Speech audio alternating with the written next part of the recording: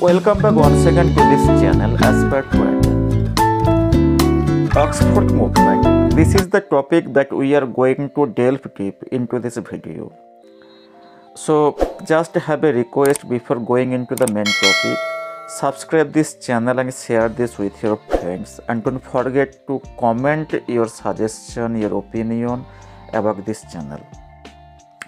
So now let's begin without wasting much more time. The main topic that I have promised to discuss here is Oxford movement. Actually, if we analyze the term, it will surely give us a information that probably the movement began from Oxford University, or probably the proponent or the supporters of this movement were hailing from Oxford University. So in short, we can say that those proponents who actually ignited this movement are from Oxford University. So now one question may surely arise in your mind.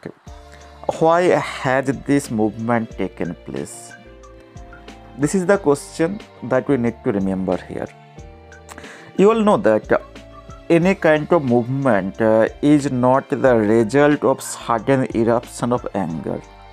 Rather, there appears a large number of anomalies, there appears a large number of problems, and whenever those problems are getting congregated, then they result in a form of revolution.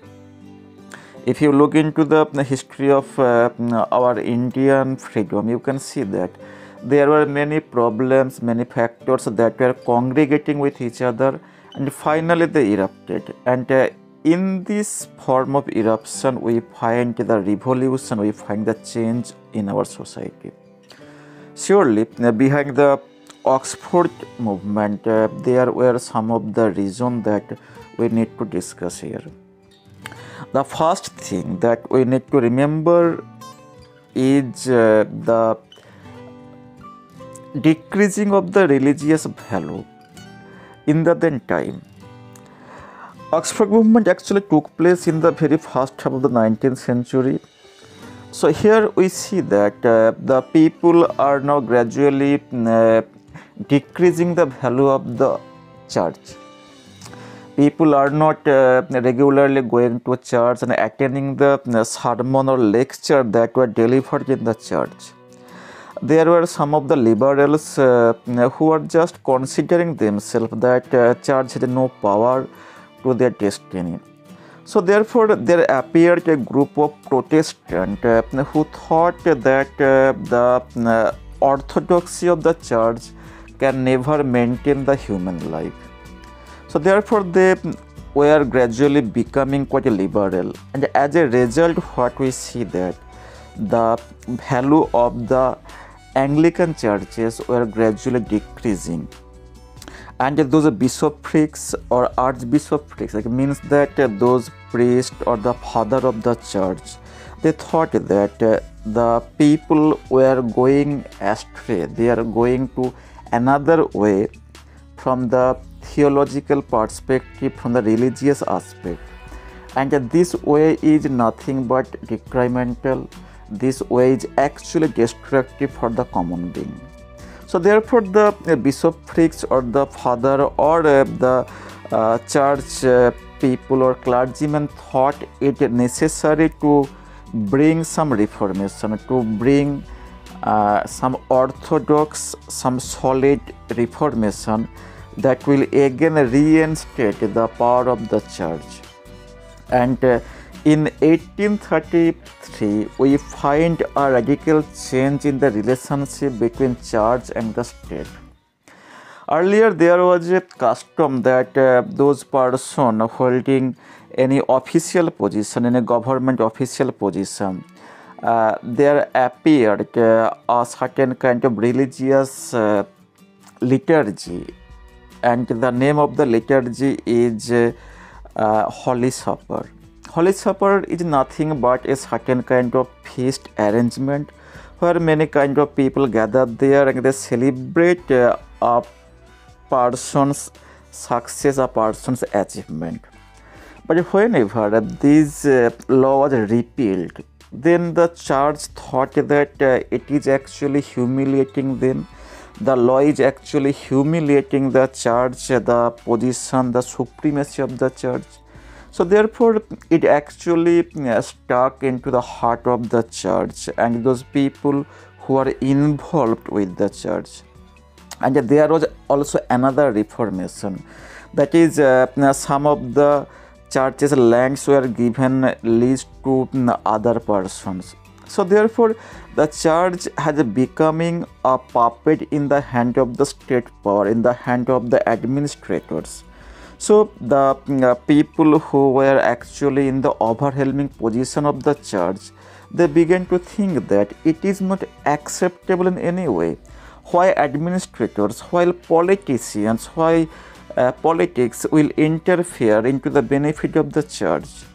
Here, in this respect, the Irish Church temporalities law must be mentioned here.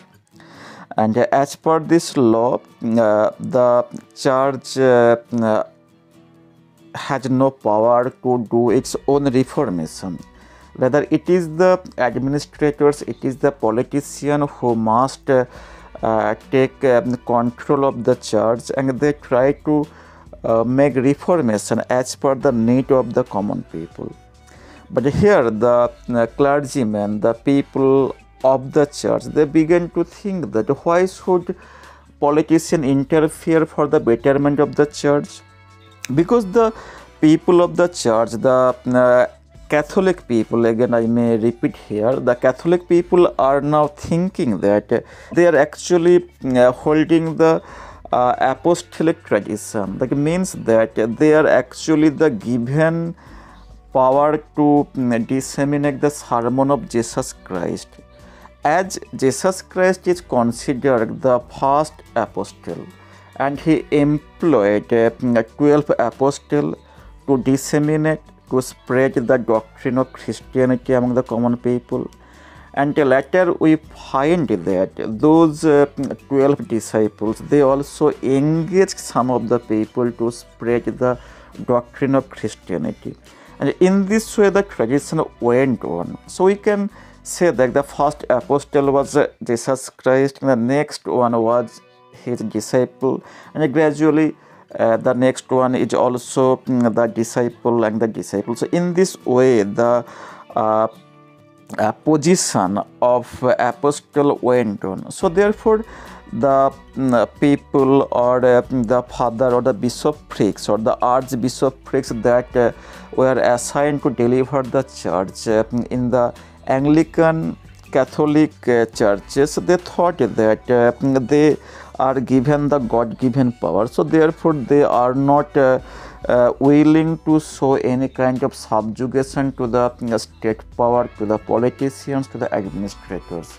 So therefore they began to think how to regain their lost glory. So therefore they tried to assemble, they formed some of the communities, some of the Catholic communities to revive the ancient rules and regulations of Christianity.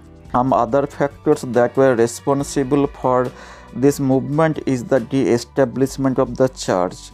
In many places, especially in Ireland, there were some of the churches were de-established or destroyed. Even some churches' powers are diminished by the politicians, by the administrators. So therefore the people thought that they should protest against the administrators, protest against the royal power. So that's why the bedrock of the movement were prepared. But it is in 1833 when John Keble in his university, Oxford University, gave a lecture in the name of Acid Sermon. Here he pointed out that the politicians or administrators should never interfere into the church, because church is a divine being. There all kind of religious doctrines are discussed, where the attainment of consolation is highlighted. So why should the state power, the administrator or the politicians interfere into the church? Because both are holding to diverse, to opposite positions, while the state power or the politicians or administrators or the royal power, they are just thinking how to achieve the material gain, but the church is thinking that only resorting the way of true Christianity one can achieve salvation in life. So therefore, as they are diverse in their opinion, so one should not interfere into another. This is the main thing that here Keble announced in his lecture, and gradually this lecture was spread among the entire university students and also spread gradually among the common people. So that's why we find this tradition of regaining, of reinstating the lost glory of the Anglican Church as a form of movement, and this is termed as Oxford movement. I think that it is also clear to all of you. Now the fact that we need to remember here, who are the main proponent of the Oxford movement. As I have mentioned one name, that is John Keble. So John Keble is the first proponent, and later we find Henry Newman was also involved into this movement, and Pusey was also involved into this movement. And they published their doctrines, their opinions in a pamphlet named Tracts for the Time. And those people, those persons who followed the doctrines of the tract, they are called Tractarians. Just remember the term Tractarians. And here one thing that surely is striking in your mind, that this movement, being a religious movement, has any kind of importance in respect of literature. This question may arise to all of you, and I think that surely this question is now rising into your mind, and you are scratching your brain. Why should we concentrate on the religious movement whenever we are going to discuss about the literature? Yes, here we need to remember that though those writers, especially John Keble, Pusey and Newman, they were involved in the reformation of the church, but their writings have left an indelible mark in the history of English literature. And with the help of this movement, the writers, especially 1830s to 1840 or 45, within this time period, we find that writers are writing as per the doctrine of the Oxford movement. Especially here we find that the writers are writing against rationalism. At the very beginning of the 19th century, we saw that people were becoming much more concerned with rationalism. They were beginning to use their own brain power, and at the same time they are now raising the question against God. In fact, the stronghold of the Christianity is gradually getting loosened in this time. So here the writers are writing against rationalism. That means that they are merely writing some of the ideas which does not follow any kind of rationalism. Here one thing we need to remember, that this time the Romantics were now gradually dowsing down their own writing power. That means that they were not at all producing any kind of fruitful writing, and almost all the Romantics have gone to take their eternal sleep. And here the new tradition, that is the realism, is gradually increasing. Yes, this is the thing that you need to remember here, that writers actually showed their penchant to produce ground zero reality. That means that whatever experiences they have got in their lifetime, they were going to write down them into the pages of the books. So therefore in this time we find that the writers are writing almost all the books from the point of realism.